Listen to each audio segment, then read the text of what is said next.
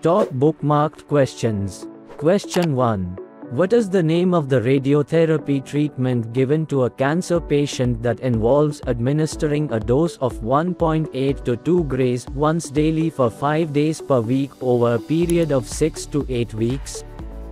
Your options are, and the correct answer is regular fractionated radiotherapy. Question 2. In a female patient with bronchial asthma, who arrives at the emergency department experiencing intense restlessness, palpitations, and tremors, an examination reveals a swollen neck. Additionally, her blood pressure is elevated, and tachycardia is observed. The ECG results indicate atrial fibrillation.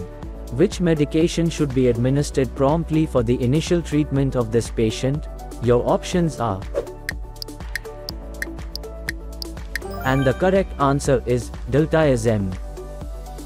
Question 3. Which of the following is excluded from the symptoms of Gais-Bach syndrome? Your options are, and the correct answer is hypotension. Question 4. What is the diagnosis for a patient who presented with the following itchy lesions? Your options are, and the correct answer is lichen planus. Question 5. Which of the following defects results in the formation of the indicated structure? Your options are, and the correct answer is fascia transversalis.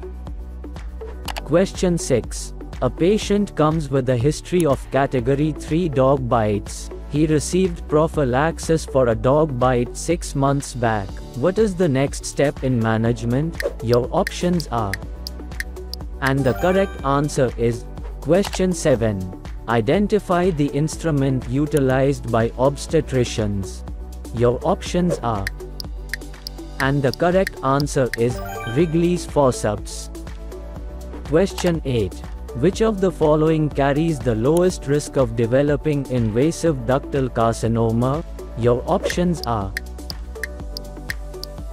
and the correct answer is squamous metaplasia.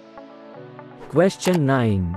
Which enzymes utilize molecular oxygen as a recipient of hydrogen in order to generate water? Your options are, and the correct answer is cytochrome C oxidase.